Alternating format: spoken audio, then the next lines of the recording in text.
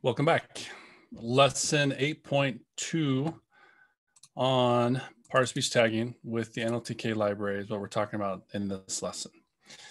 8.2. So the objective is that students will tag words for part of speech in a text using the NLTK, which stands for Natural Language Toolkit library. Okay, so parts of speech, right, are whether it's a verb or a noun or adjective or conjunction, preposition, pronoun, or a whole other host of parts of speech, right? And so there are quite a few part of speech taggers, and NLTK, Natural Language Toolkit, has a pretty good one. So I'll show you how to use that. Unfortunately, the setup is a bit involved to get NLTK on your computer. Okay, but here we go. So first thing you're gonna do is you're gonna download the NLTK library with however way you want. If you're using PyCharm, you could do it this way. Let me show you how I would do it. So within PyCharm, go to Preferences, get to the Preferences window. I think on Windows, it's in File Settings. On Mac, I will show you on Mac. It is under the PyCharm menu, Preferences. But starting here, right, you look for the project :name of your project. In this case, I call it my project sandbox, and then look at the project interpreter. You can see that I don't have NLTK here. So I'm going to click on the plus sign. On Mac, it's down here. On Windows, it probably is on the right side over here. So I'm going to click plus, and then I'm going to search for NLTK. Yep, there it is. Natural Language Toolkit version 3.5. Good. So then I say install package. Right there, look, click on that button, install package, with this NLTK option selected. And this may take a bit of time. We'll see. That took about 10 seconds, give or take. And now it says package NLTK installed successfully. Good. I'll just shut down this. I'll say okay here. Okay. And then that actually didn't download stuff that we'll need. We have to do a second step to actually get it. And this is where it gets a little more involved because I'm not sure why. I don't think NLTK has been updated with the newest version of Python. So, but there's a workaround here that we can use. So we're going to do this. In a PY file, we're going to run this code given here. So let me grab the code given there. This little bit of code right here in this comment. This worked for me a second ago, so I'm going to go ahead and grab it. This is, some people are talking about this error. If you run this NLTK.download open and close parentheses without doing this stuff before it, it'll throw an error and it won't work. So just grab that, just copy it. Once again, I linked to it from my lesson plan right there on that here, on this step right here. I clicked on this link. It brought me to this website. This is a question and answer website thing. On GitHub, it's an issue. So I just select that bit of code, just highlight it with my cursor, my mouse, Control C to copy it. Right? If you want to right click and do copy, that'd be fine as well. Jump over to a PY file of whatever PY file you want and just paste that code in there like that. You don't have to change anything. And then I just run this script. I'm going to run it with the keyboard shortcut. And it's going to open up another window. It's going to open up this window. If it doesn't show it, the icon looks like a rocket here. I'm circling with my cursor on the bottom right of my screen. I brought this up. Excuse me. And this is where you can actually download things. And I'd recommend you do the book here. The fourth option says book under identifier book. The name is everything used in the NLTK book. I already have it installed, so it says installed. It probably won't on your computer. So you click on it, you select it, and then you come down to this button that says download right there. You click download, and it's going to create a folder somewhere on your hard drive. In my case, it's created right here. This is the pathway or the directory where it put all that stuff that's used in the book, the NLTK book, all the directories and files and PY files and stuff. I don't really need to know that, but just anyway, just take a note there, get everything in the book. Okay, then once it's done, it says finish downloading collection book. Good. So I can say, okay, thank you. Good. And then at this point, we're ready to use the NLTK library. So the logic is you have to import NLTK at the top of your script. And then you need to use the word tokenize function to tokenize a string into words. That is, put them into their own separate element of a list. And that'll do that for punctuation as well. Words and punctuation will be separated into their own element in a list. And then you pass that list into the POS_tag function to tag for part of speech. Okay. And then the returned value is a list with 2-element tuples. The first element of which is the token, and the second element is the POS tag. Okay. So let me just give you a demo of this right here. So I think I demo it down here. Basically, I'm just going to do this right here. But let me show you how this works. Let me grab a little bit of text. I'm going to just grab this little bit of text here. Okay, so at this point, I don't need this anymore. This little thing we just did to download the everything in book option, we don't really need it anymore, so we can just get rid of that. And so here's my text. I love linguistics as well as computer programming. That is to say, technical approaches to studying language interest me. Or in other words, I have an interest in language and computers. Good. So we import NLTK, and then we call NLTK.wordTokenize, underscore between word and tokenize, and then we pass in the string, which in this case is text. I call it text. And then that'll create a list. And then we pass that list into NLTK.POS_tag. And then we'll just print it out. So let's try that.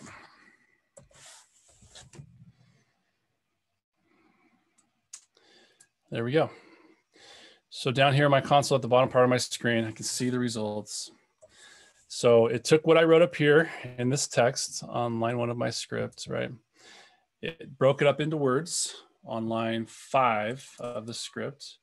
And then it took those broken up words or tokenized words and put it into the POS tag function and created this down here. So we have a list. We can see, I'll just zoom way in here. We have a list. We have a square bracket right there. Each element of this list is a tuple. Each tuple has 2 elements, 2 items. They're both strings. First is the token, the word, I, right? So that was the first word I wrote. I love linguistics, so I. And then we have the POS tag. The part of speech tag is PRP in this case. The second word is love. And then the part of speech tag on love is VPB or VPB, BP. There you go. You can see it. I can't say it, but so there we go. It worked. Now you may be wondering, okay, what do those mean? What does PRP or VBP mean? Or NNS, etc. There's a couple ways you can do this. You can just go to this website or just Google. You can really just Google. I'll do it for you. Penn tree bank tag set. Penn, this was created by the University of Pennsylvania, this tag set. Tree bank is a collection of interviews or a collection of data, like language data. And tag set is how you correlate the POS tag to what it means. So if you just simply Google that, one of the top options, actually this top option right there is the one I had to link in my solution file. And here are a list of those part of speech tags. So if I jump down to PRP right there, PRP is personal pronoun. Okay, PRP is personal pronoun. Let me jump back over to PyCharm and look. Yeah, PRP, that's correct. I, personal pronoun. How about VBP? VBP here, there it is verb, non-third person singular present. That's correct. I love, that's the first person, right? First person singular present tense verb is what that part of speech tag is giving there. Right here on line 31. Okay, so that seems to have worked. Now, I will point out immediately that part of speech taggers are not 100% accurate. This is based on machine learning, so it's trying to do it probabilistically as best it can, but so that means that it's not 100% accurate. So you'll come across errors and be like, oh, wow, that's totally wrong. Yeah, it is totally wrong. And you just have to deal with it. And you know, but they are generally pretty accurate, depending on how close the language that you're using to have it tag, how close that language is compared to the language the tagger was trained on with machine learning techniques. Anyway, that's the first one. It's pretty straightforward, right? After you do the install with that script that we had to do the install with, right? And click on book, install everything, get everything downloaded to our hard drive. Once that's done, it's pretty simple. You just import NLTK, call NLTK word tokenize on a string. That gives you a list. You pass in that list into NLTK.POS tag. And boom, you get a list with 2 item tuples with the token and the POS tag. Okay. If you'd like to pause the video and get that to work on your end, that'd be a good idea right now. Okay, let's take a look. So you can, I will point out that you can actually use this function as well. So I'll go ahead and show you this function. Within a REPL, interactive shell thing, not within your PY file, you could call this function. So let me do so. Let me jump up here and go to Python console. And I think you do have to import NLTK first. NLTK, and then you can run this function for my lesson plan. I copied from my lesson plan. NLTK.help.upen_tag set. And it does give you a description of what each of those things mean right here in the console if you want to look at. So here's that one we just saw a second ago. VBP, verb, present tense, non-third person singular. It gives you some examples there as well. Or you can just Google it. Honestly, I'd probably just Google it. And so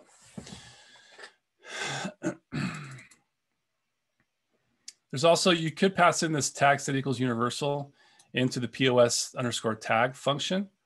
Let me show you what that does. So I'll just come back to my example. And right here in this function on line 6, pass in that argument and then run the whole script again. Tag set equals universal. This is kind of a more higher level, like kind of a less detailed part of speech. So this says prone for pronoun. This says verb, noun, adjective, adverb, ADP. I'm not sure what ADP means off the top of my head. Noun. Anyway, so the universal tag set is a little bit more general, like a little less detailed than the POS tags that are given by default. Okay, good. You can see examples of this in chapter 5 of the NLTK book that's online. So they're just doing what I just did for you guys right now. Okay. Let's keep moving. Yeah, we'll point out that there's some errors in the NLTK book, so you may get some errors. All right, so try this. Find a paragraph or two online and copy and paste it into an input file, or an input text as the input text in your program. You can just do so right in the PY file. Just put it in as a variable. Rerun your program and skim the tags and look for any incorrect tags. Okay, so give that a try. Just grab a paragraph or two and then give it a try for a few minutes here. All right, let's see. Find a paragraph or two. I got this off the line somewhere. I can't remember exactly where I got it at this point, but I will just show you. So I just grabbed this thing right here. Welcome. If you are completely new to programming, are you completely new to programming? If not, then we presume that you will be looking for information about why and how to get started with Python.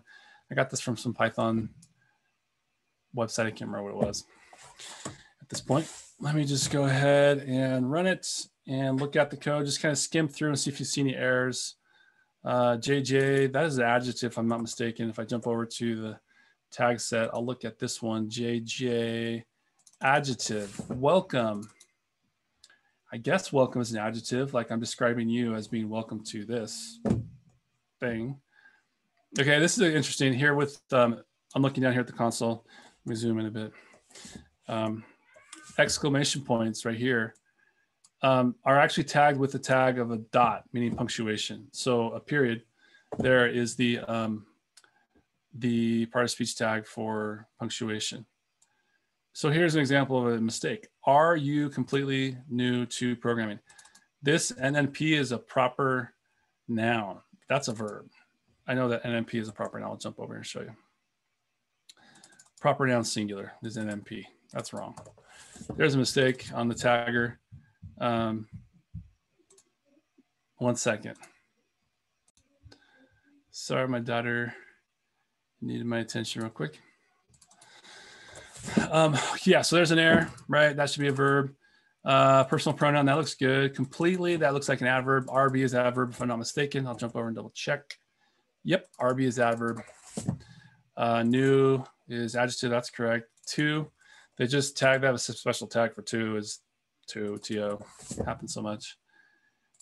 Anyway, just skim through and take a quick look, going back and forth between the tag set and see what errors you find. Okay. Modify your previous program to use the universal tag set. Next, calculate how many of each tag the paragraph has. Interesting. Yeah, this is interesting. Go ahead and use the universal tag set, then calculate how many tags, how many of each tag there are.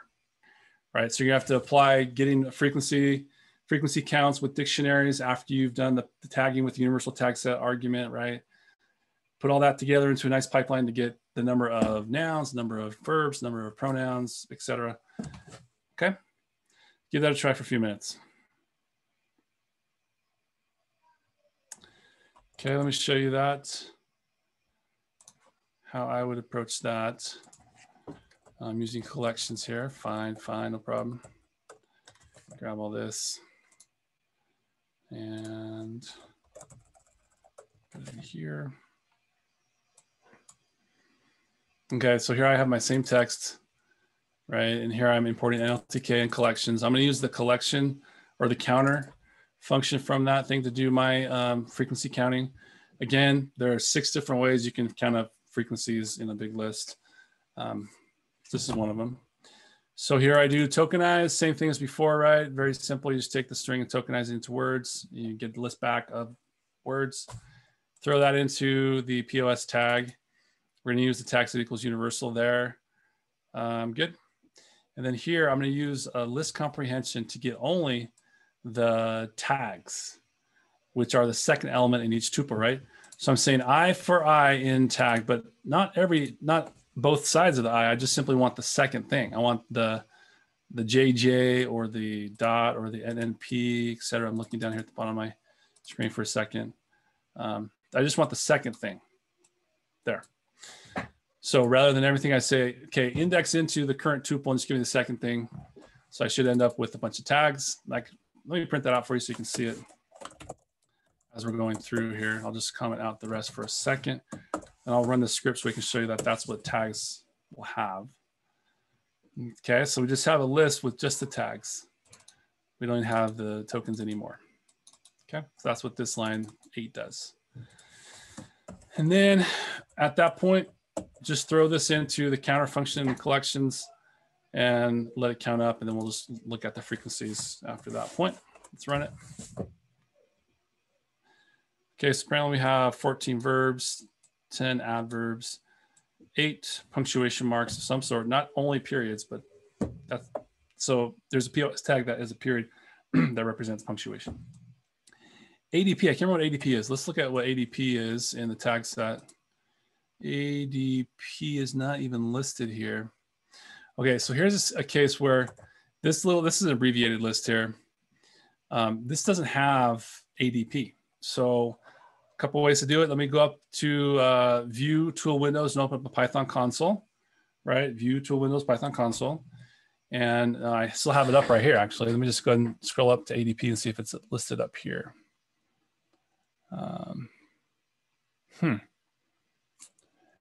I'm not seeing what that is in this display here.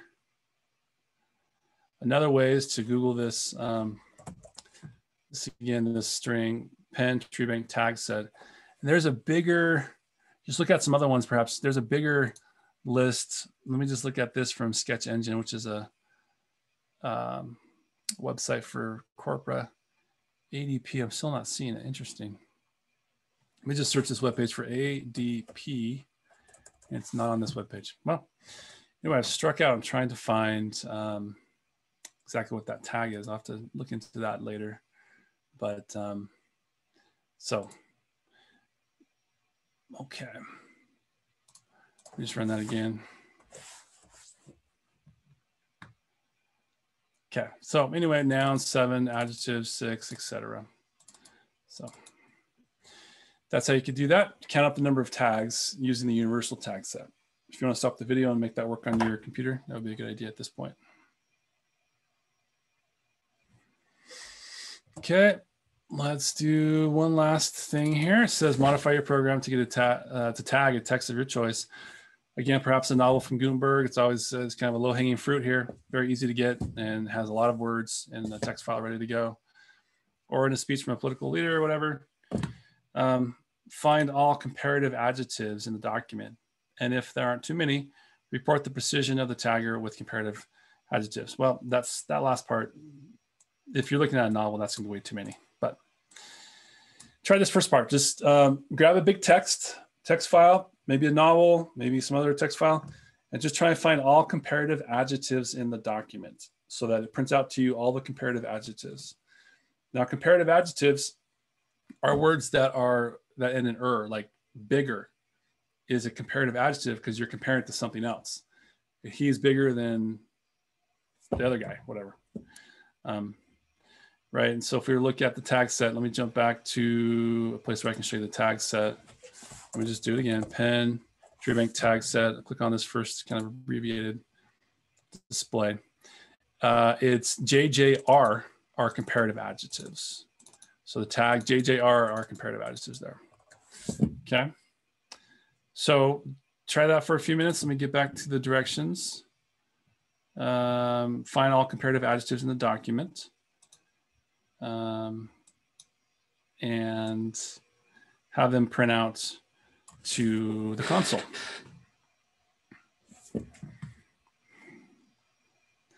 Okay, let's give that a try. Let's see, what do I have here? Oh, I'm going out to going to get a speech by Barack Obama at the 65th birthday party for John Lewis. That's a little more involved, but let's do it. This is doing stuff I haven't shown you yet at all how to do, but just for the sake of using the part of speech tagger, let's just show you this, and I do it again with a TXT file on my hard drive. This is all new stuff that I haven't shown you, so we'll just kind of focus on once we have the text ready to go, which we do at this point down here, Obama, then we throw that into tokenize there, and then we POS tag that, right? So I save it back to itself, Obama. And then here I say, okay, I'm gonna loop over each tuple, right? I have a token and a POS tag within a tuple, and I have a bunch of those within a large list. I'm gonna loop over that list, and I'm gonna say, I want you to search for JJR. So in regex, let me zoom in here a second. In regex language, right, the caret means, what does the caret mean? It means beginning of a string. And the $sign in regex language means the end of a string. So I'm saying find the beginning of a string and then find JJR and then find the end. So basically I just want the entire string to be JJR, nothing else. And by saying I1 here, right, I'm saying when you're looking at a 2-item tuple, I want you to look at the second thing that has an index of 1. If that evaluates true, that is if you find JJR as the tag, right, then print out the token. So I'm saying I0 here because I want to print out the first thing, which is the token, like the word. whereas I1 is looking at the POS tag, the part of speech tag. Okay, let's see if this works. This may blow up in my face here. I haven't run this. Okay, it worked. All right. So apparently in this speech, which I can show you just so you can see what I'm talking about with this. Let me just see if I can show you this little speech just so you know what I'm pulling from. I'm just pulling this text out of this website, put it into Python, within Python. Anyway, this was given on in 2005 before President Barack Obama was president. You know, he gives a speech at John Lewis's 65th birthday, a big old speech here. And so, sorry, doing that web scraping, it's called web scraping, is out of the scope of what I'm trying to show you here. But once I have the text, and then I go through and do POS tagging, right here, tokenized in POS tag. And then I just loop over the 2 item tuples that have a token and a POS tag. I say, look at the POS tag right here and tell me if you see JJR. If so, then I want to see the token. And so we have 5. We have louder, more, better, more, and closer. So, okay, and then 5 comparative adjectives were found. All of them are in actuality comparative adjectives, and therefore the precision is 100%, or 1.0 as a ratio. Okay. Yeah, so I only have 5, and I can see those are all correct. Okay. Right, because you can use more, like he's more reliable than the other guy, right? So that's a comparative adjective, even though it doesn't have, there are two forms of comparative adjectives, right? You can say like smarter, or you can say more, like more intelligent. Because we don't say intelligent-er. She's intelligent-er than him. No, we say more intelligent with that adjective. But with smart, we use the form. She's smarter than him. If you were to say she's more smart than him, it sounds like something other than smart. Anyway, there are 2 different ways to do comparative adjectives in English, and using more plus adjective is one of the ways. Or just putting on the end. Okay, so if you want to stop the video, anyway, once you get a bunch of words into Python, then you tokenize them, POS tag them, and then this little bit of code from 22 to 24 simply looks at the tag and looks for this regex. And if it finds it, then it prints out the token. Right, I1 here, but I0 here. All right, so if you'd like to pause the video, make it work on your end, do so now. You can look at the solution file as well. So that is a quick rundown on how you can do part of speech tagging with NLTK library. So at this point, you should be able to tag words for part of speech in a text with the NLTK library. And that does it. Thank you so much. See you next time.